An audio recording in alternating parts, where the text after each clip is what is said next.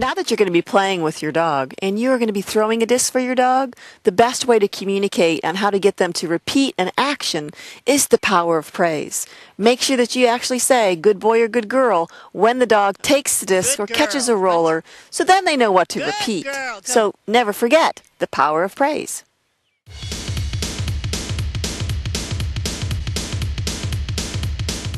Whenever considering playing a game with your dog, especially an athletic sport, you want to make sure that you understand the safety do's and don'ts of playing that sport. Knowing what age to throw for your dog is very important. If you have an 8-week-old puppy or a beginner dog, you will never want to throw the disc directly at the dog's face.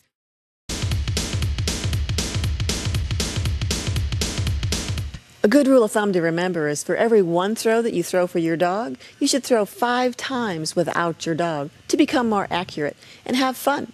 If the disc doesn't fly, the dog can't catch it.